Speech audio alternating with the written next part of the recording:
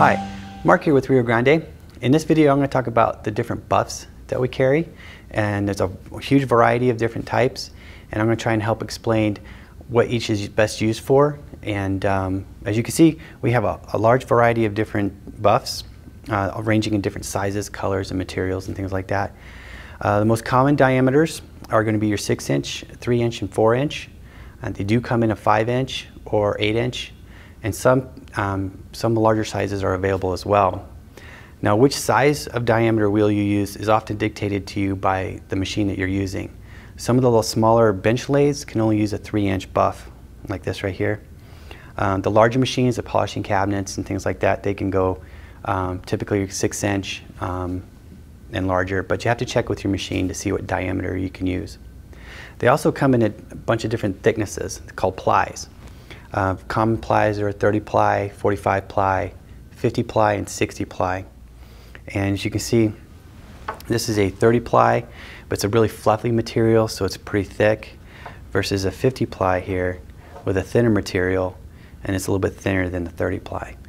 But that will give you kind of an indication on the width of the wheel. They also come in a razor thin edge. It's really great for getting in those really tight little places. Some will have a leather center, and some will have, say, like a shellac center. Both are great. Which one you use kind of comes down to personal preference a little bit. The leather center is a little softer, a little more supple, so it'll ride up higher on the spindle than the shellac.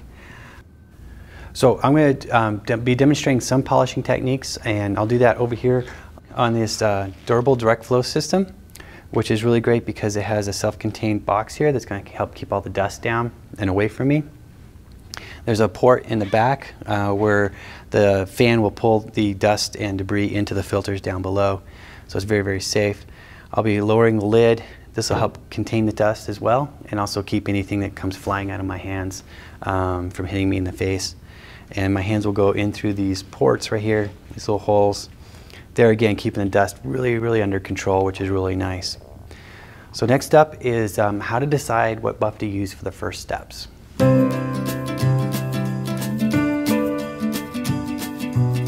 So this is our first stage. We have a piece that we need to polish and get that process started with. So which one do you start with? Well, right here I have two different examples. I have a silver ring that I've cast, and I've done some pre-filing work. I filed off the nub and things like that. Just kind of trued it up, ready for that first polishing stage. So I have a lot of deep scratches I need to get rid of, and I want to do that fairly quickly. So I'm going to use a cut down process. This is going to be with a pre-treated buff and also bobbing compound. These two work really well together. The pre-treated cloth buffs are very rigid, very stiff, and the chemical that's in here is going to help retain that compound longer and allow it to cut that ring faster. One of the great things about these stitched buffs is that as you use them, they're going to get really stiff. You can see right here, this is much stiffer than it came previously because this all wears down. So what you can do is you can actually remove the stitching when it gets to be too stiff. Just take a knife and kind of pluck that up a little bit. And you got to do both sides, and you can pull the string out like that. And that'll open up a whole new layer for you to keep on using. Now, it will be softer. So some applications, if you wanted a really stiff buff, you would keep that there. If you want it a little bit softer, then you can remove it. But the cool thing is you can just peel that apart, kind of work it loose a little bit, and now you're back to a softer buff. So, and you can do that on all the different stitch buffs, not just the yellow pre-treated ones. So what I'm going to do is I'm going to take the wheel here and my ring and some bobbing compound and take it to the buffer and go ahead and buff this up. So what I'm doing right now is I'm applying the bobbing compound to the buff, and now I'm going to go ahead and start polishing the ring with this cut down, the yellow pre-treated buff and the bobbing compound. And go ahead and start get these big scratches out right away. I'm applying like a medium to light pressure on this. This is a silver ring, and if I push down real hard, it's going to get warm really fast. And it's already starting to heat up. One thing I could do is use a finger protection like alligator tape or a finger guard, something like that, and that'll help kind of cut down the heat a little bit. So I've got most of the big scratches out. It's ready for the next stage, which is going to be the pre-polish stage. So I'm about ready to take this to the sink and clean it up, get the compound off, and go on to the next stage.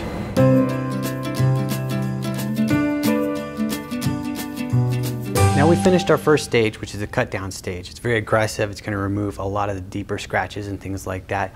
It actually can reshape them a little bit, so just be careful of hard edges that you want to keep, because it'll take them right out. The next stage is called the pre-polish stage. This actually could be used as your first stage. So for example, I've switched over here to these copper discs that I've slightly domed, and one has a file texture on there, and the other one is just a natural raw material, just as it came out of the dapping block kind of finish. So it has that kind of little rough natural material finish on there. This would be a great starting stage for the pre-polish. Pre-polish is can use a pre-treated buff, the yellow one that we used, or it can use this tight weave muslin buff, which is another good one. It's a little more flexible than the yellow buff, so it can handle this dome type shape really nicely. It's going to be contoured to the shape and things like that. You can also use compounds like ZAM, which is a cut and polish material. Another good one is Fabuluster. Luxy Blue is another good compound to use for this stage. So what I'll do is I'll take this file textured copper piece over to the buffer with my buff, and go ahead and polish that. Before I do that though, I want to call out that whatever buff you're using, you want to label that with the compound that you're using on there. It's really not a good idea to use this both for bobbing compound, which is very aggressive, and ZAM, because you'll never get a really nice finish on there that way. So always make sure that your buffs are marked with the compound that they're going to be used with. So I'm going to head over to the buffer and get this done.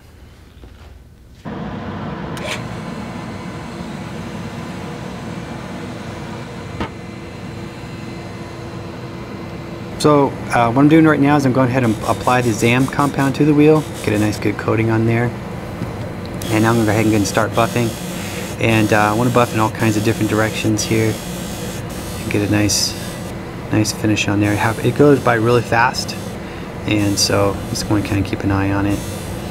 And it will warm up a little bit, but it's not too bad. So I got a nice finish on there, and I'll go ahead and take this to the sink and go ahead and wash off the compound so it's ready for the next stage, the final polish stage.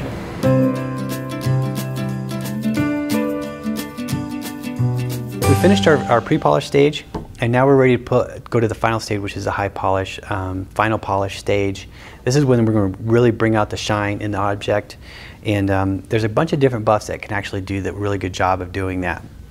To go through them kind of briefly, we have the coarse loose weave muslin buff, a little bit like the tight weave muslin, but it has a looser weave to it and fewer stitching around the diameter.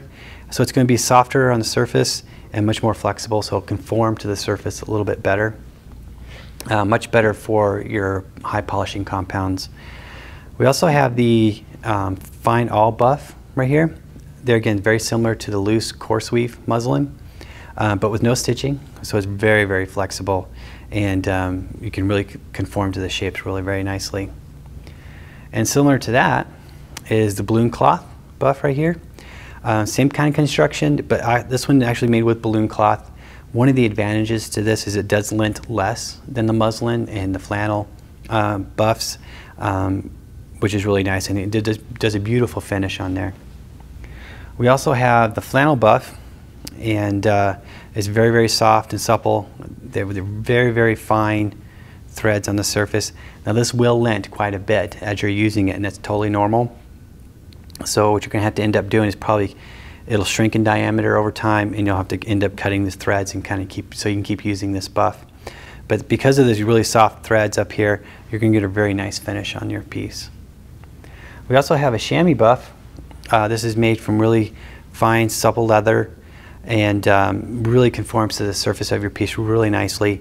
It doesn't lint in really the same way as the muslin does. It does discharge a kind of debris, but it's not the same as the kind of lint. It leaves a really beautiful finish. It's a little bit slightly different than the other buffs, so it's definitely worth trying out and seeing if you like it. So what I'm going to do is I'm going to take that copper disc I was working on earlier with the last stage. I've washed it, made sure there's none of the ZAM on here, And I left some of the file marks on here to see what our buff and compound will do to those scratches. Maybe it'll take them out, maybe it won't. So I'm going to give it a shot with the flannel buff right here and the Luxie Fine White polishing compound. So I'm going to take this to the buffer and get it set up, and we'll polish this up.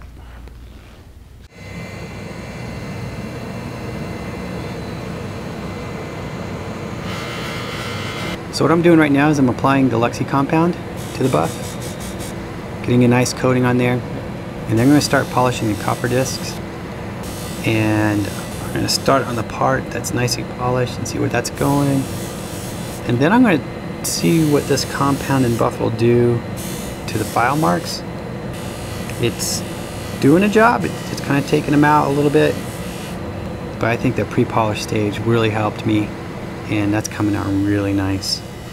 So I'm going to go ahead and do is finish this up, and when I'm done is I'll go ahead and clean the compound off. I'll be done with my polishing.